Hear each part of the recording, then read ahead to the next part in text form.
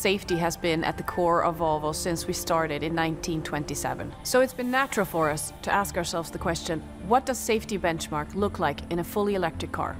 The fully electric XC40 will be one of the safest cars we've ever built. Be it an electric or a combustion engine, a Volvo must be safe.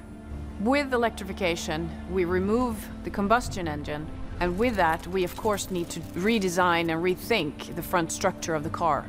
The battery in the fully electric XC40 is integrated in the floor structure of the car. We need to protect the battery and keep you safe. So we worked with the car inside and out, making sure that the side structure, crumple zones and the restraint system, so that they in the best possible way integrate to keep you safe. As we do for every Volvo, the fully electric XC40 has been developed with the combination of simulation and physical tests to make sure that we have the safety performance that we want.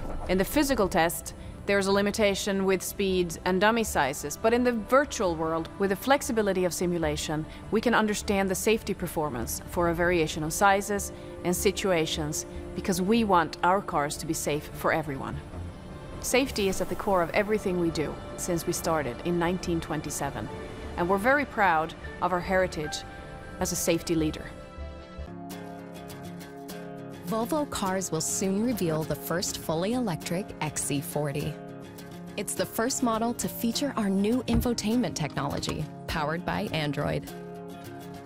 An open-source operating system offers more apps and services for drivers to enjoy. Hey Google, send Kate my ETA. Letting Kate know your ETA is at 12:42 p.m. Google Assistant allows drivers to control in-car functions by voice. But if you leave again, just take me there with you.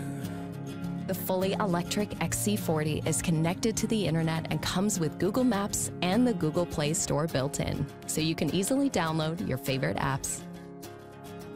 Google Maps will help keep drivers up to date with real-time traffic data, alternative routes, and charging station locations. Guys, I'm hungry. Hey Google, find a restaurant. Gino's on Main Street is 8 kilometers away.